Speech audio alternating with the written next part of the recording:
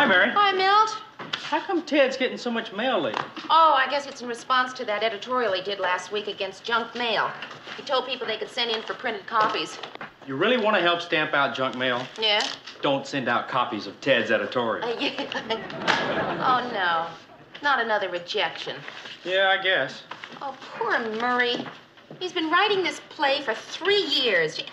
You know, you'd think those Broadway producers would be sensitive enough to do more than just stick mimeograph rejection slips in when they send it back, wouldn't you? What do you mean?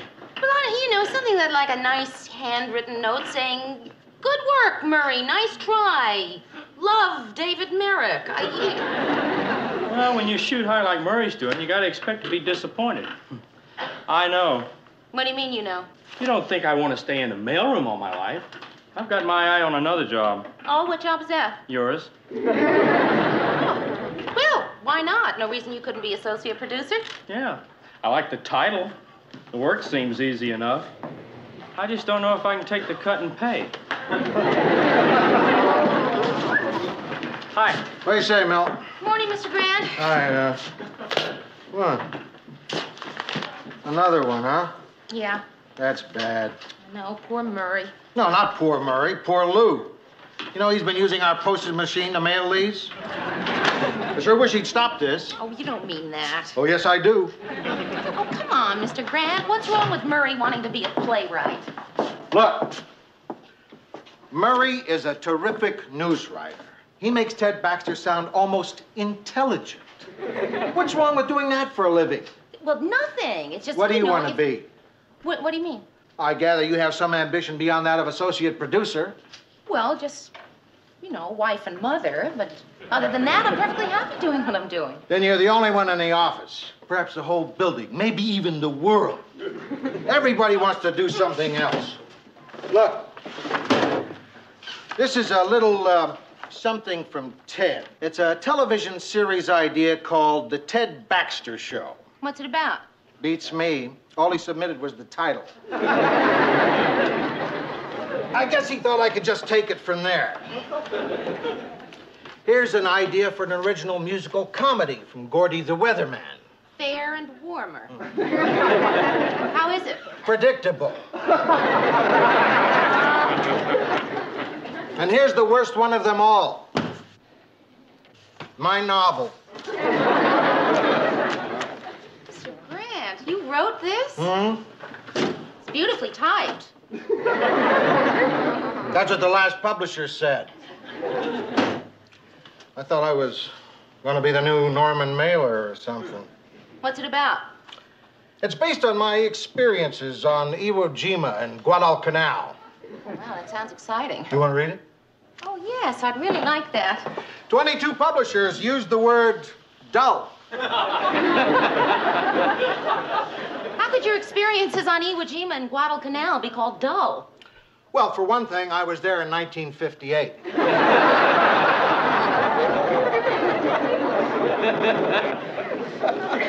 Morning, Mary. Oh, hi, Murray. Listen, I just made some fresh coffee over there. Why don't you go have a cup? Do you know, Murray, we never see enough of each other. How's Marie and all? She's, what, 7 months along now. Why don't you come over to the house for dinner? Say, Thursday? Where is it? On your desk. Oh, boy. Oh, come on, Murray. Listen, you know how many times Noel Coward's first play was turned down before it was finally produced? How many? I don't know, but I'll bet it was lots of times. Not this many. Murray, why do you want to do that? Well, it would just seem like the appropriate thing to do. That's where it belongs. It does not belong there. I happen to like your play. Well, then I'm glad they sent it back. You can read it again. I'll tell you one thing. That is the thickest rejection letter I've ever gotten. Murray. Go ahead. No, don't go ahead. I know them by heart. Our schedule is full, or unfortunately, we are not in the market for any new productions at this time. How about, and we are delighted to do your play. Yeah, that one too. What? And we're delighted to do your play. We plan to go into rehearsal within the next few weeks. Enclosed are the standard Dramatists Guild contracts for your signature. The Twin Cities Playhouse is proud to have a play of this caliber by a promising new local playwright as part of our 17th season. Wait a minute.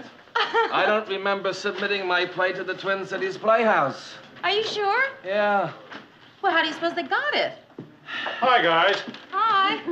Say, Murray, I just read this item I think we should use. It's about a man who went on television to make a plea to send turkeys to convicts. For pets or for dinner?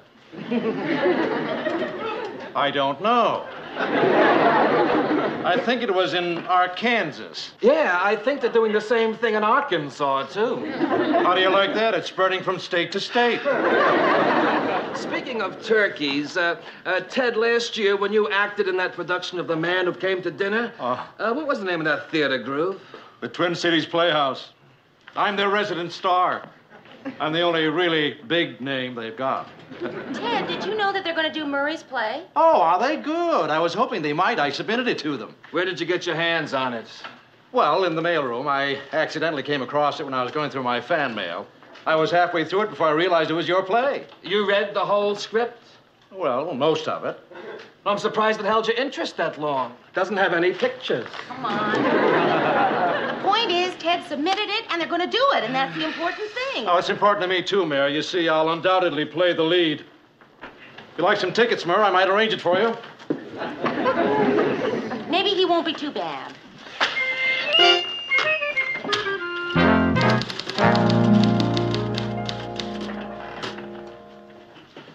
The star of the play that I worked on for 3 years can't pronounce the names of states.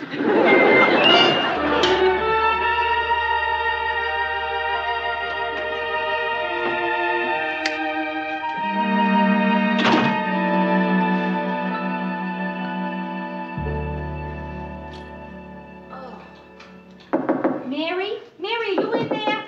Yeah, come on in, Rhoda. Mary, I haven't seen you all week. Where have you been? Why'd you call me? Do you care that I was worried sick about you? Wait, don't answer. I left home because of questions like that. Okay, I won't answer. Good. So, where have you been? Tonight, for example. I was, at the theater. They don't dress up much for that anymore, do they? What'd you see? Well, I didn't exactly see anything. Bad seats? No. Oh, Rhoda, if I tell you, you'll make a whole big deal out of it. I'll make a whole big deal out of it if you don't tell me. That's true. Well, I'm in, sort of a play. Oh. And I didn't tell you because I knew if I did, you'd start putting it down. Why would I do that? Because you're very, Competitive? well, yeah.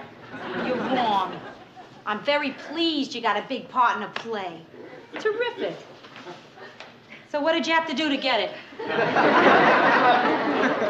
What happened is that Murray wrote a play about a newsroom, and there's a part in it, a girl who works there who's single and whose name is Mary.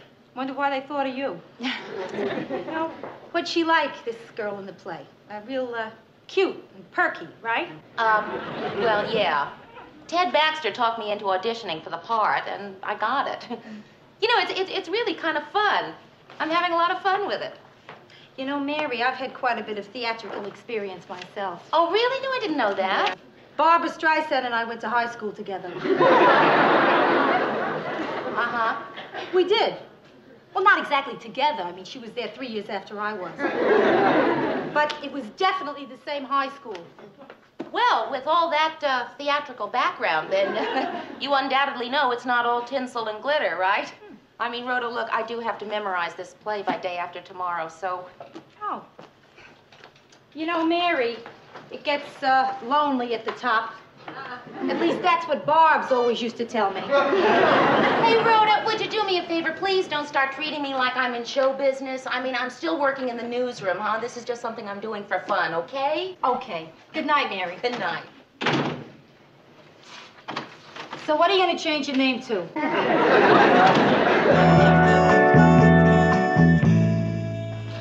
Good morning, Mary. Hi, Murray.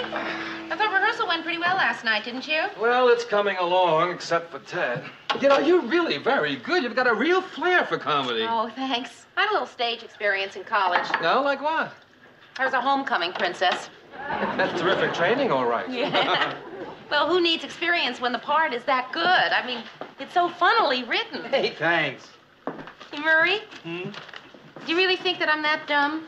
What are you talking about, Mary? Well, you know, it can't be a coincidence. The girl I play, has my name. She works at my job and is pretty much of a, dum-dum. Mary, it isn't you.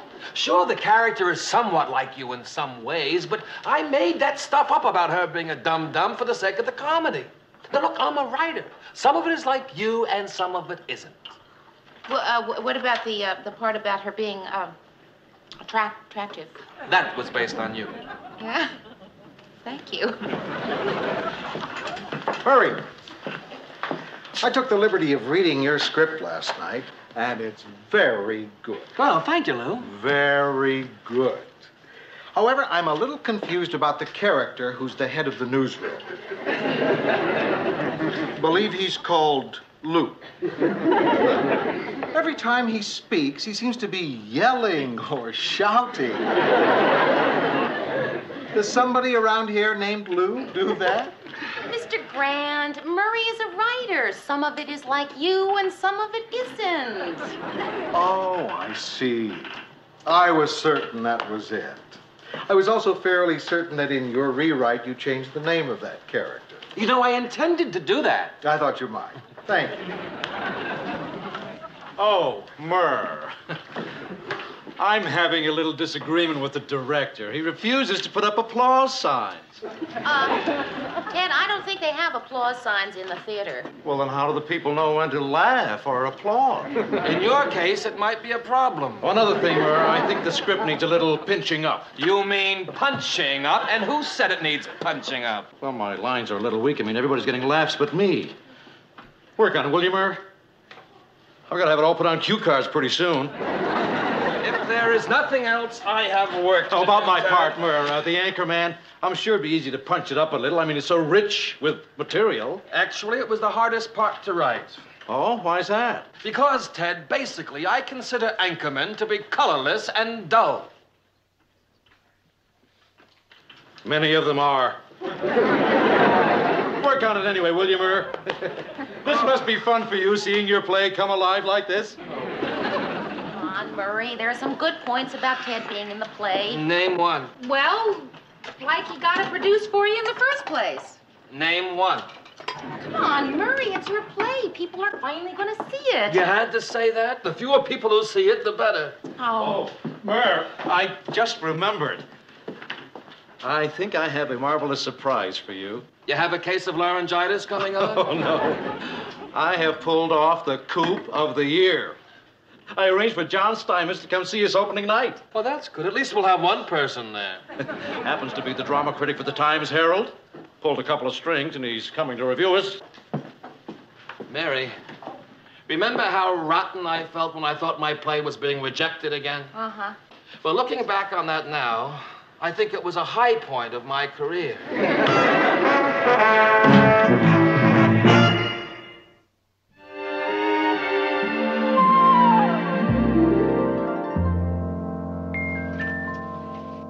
Believe me, Mary, I'm not putting you on. You were really good. And you know how competitive I am.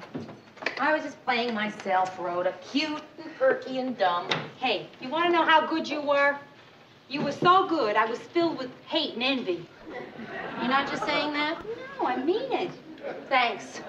Boy, oh boy, that Ted Baxter, I now have a new standard for terrible. Yeah. Oh, I can't imagine what that critic is going to say about it. Hey, maybe I better tell you now, Mayor, sort of soften the blow. I was sitting next to him and he kept taking notes. He was writing down words like bad and awful. And a couple I don't think they'll print. No, Rhoda, I saw where you were sitting. It was next to the director. Hey, will you give me a hand? Sure, whatever. Put this stamp on the table. Mary, I think one is plenty. From what I could hear, that not that many people are going to come to the party. How'd you get stuck giving a cast party anyway? In New York, we'd all go to Sardi's and wait for the reviews. Hey, that's a great idea. Let's go to New York and wait for the review. I'll get it. Thanks. Hey, listen, no matter what you think, you were terrific tonight. Coming. Hi, Ted. We were just talking about you. Thank you. Thank you. Ted, you've met my friend, Rhoda Morgenstern, haven't you? Yes. No, I don't believe we have. I guess I've met you, but you haven't met me. I guess that's it. Oh, what did you think of me tonight? Well, Ted, you were just incredible. You're too generous. Yes. Say, Mayor, I lost track. How many curtain calls were there? 1. It must be Murray and Marie. Oh, I bet he's a happy man tonight. Hi. Author. Where are your friends? The ones that were with you at the theater? They had to go home. Right after the first act. Oh, what a darling apartment. I thought that the play went just great, didn't you, Mary? Oh, Mary wrote quite a play. I'm so proud of you, honey. And you were really just great, Mary. Oh, well, no, Marie, you, with a part like that. What did you think of me? You were just unbelievable. Thank you. What did you think, Mary? You were everything I expected you to be. Thank you. Well, can I get a drink for anyone? Nothing for me, Mayor. Well, I'd love some milk. Yeah, I'll have a double scotch. He's drinking for 2. The only good thing is he or she wasn't here to see the play. You know, I think it went awfully well tonight. I'm sorry I forgot a few lines, but I think I ad-libbed my way out of it very neatly. Ted, saying excuse me and walking off the stage to check your script is not that. By the way, Mary, where's Lou? Oh, he stopped off the Times Herald to pick up the reviews. Is there such a thing as a triple scotch? Say, Mayor, you know you're too modest. Why didn't you come out with me for that second bow? Because I thought we were supposed to wait until someone applauded. I'll get your milk. What are you doing in here? Trying to think of a new word to tell Ted if he asks me again what I thought of his acting. I've run out of non-committal ways of saying rotten. Would you just get out there, please? I invited you here because you're fun at a party. Mary, I'm fun at a party where there's a lot of single men, and you do what my mother used to refer to as mixing.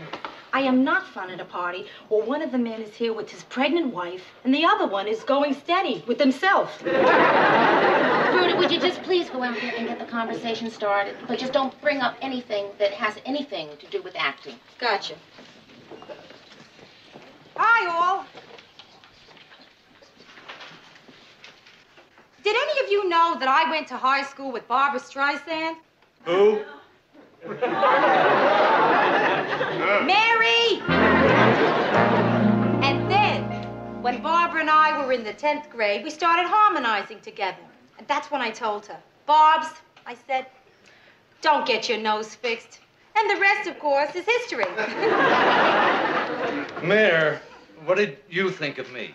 Oh, Ted, playing opposite you was just... Thank you. Mr. Grant, how's the review? Well... He loved it, right? What'd he say? Well, I can't find it. Where is it? Reviews aren't on the front page, Ted. It's on page 26. Tragedy strikes Twin Cities. Wait a minute. That's not it. There. Bomb hits Minneapolis. That's it. There's been the atomic, there's been the hydrogen, and now the worst bomb of them all. A play about a newsroom called All Work and No Play. I'll vouch for the second part. There's no play here. How does he like it so far? Mary, why don't you read the rest of it so Ted can hear it? Not everything about the evening was a catastrophe. The intermission was satisfactory. The main character is a TV anchorman. On absolute quiet. If I were you, I'd ask for noise. Played by an actor named Ted Baxter, who obviously has no conception of what a TV anchorman is like. Maybe it was a mistake to make him pay for his ticket. As you all know, I have long been an opponent of nudity on the stage. However, in this case, I would make an exception. At least it would give the audience something to look at. He didn't even like my suit. As as for the performance of Mary Richards, well, Oh, can't take a little criticism, eh?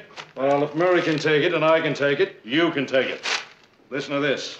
As for the performance of Mary Richards, she was the one adequate note in a dismal evening. He liked her. So, Marie, what are you hoping for, a boy or a girl? Oh, yes.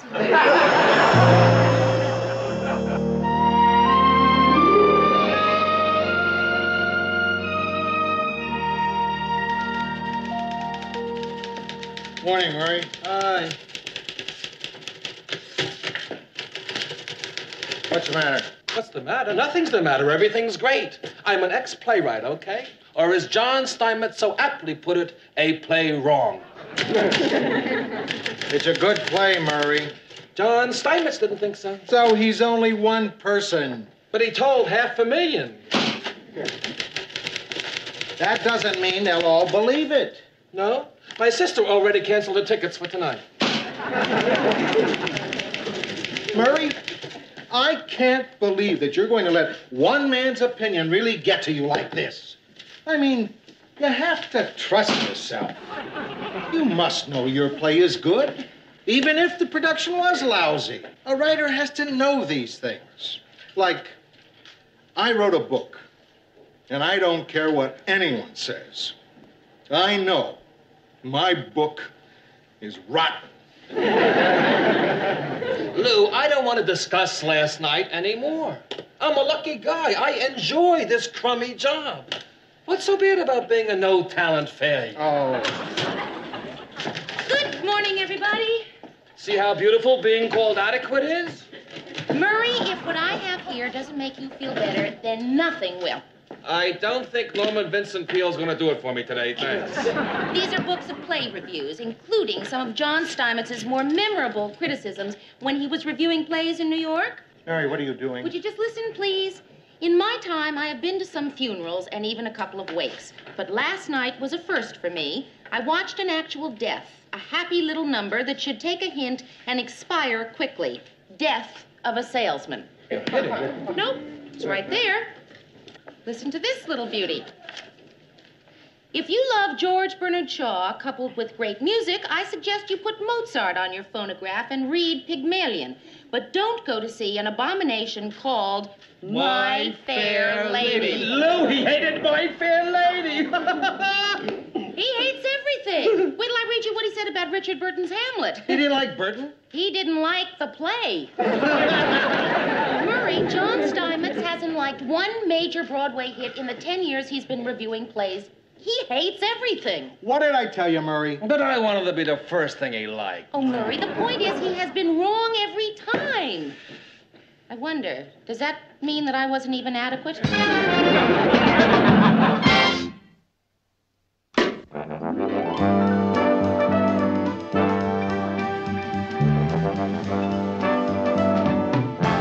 Hi, guys. Hey, listen to this. Last night, a new star was born in Minneapolis. His name is Ted Baxter, and the Twin Cities has rarely witnessed such a virtuoso performance. Ted, that's fantastic. I know. Now, if I can only get someone to print it.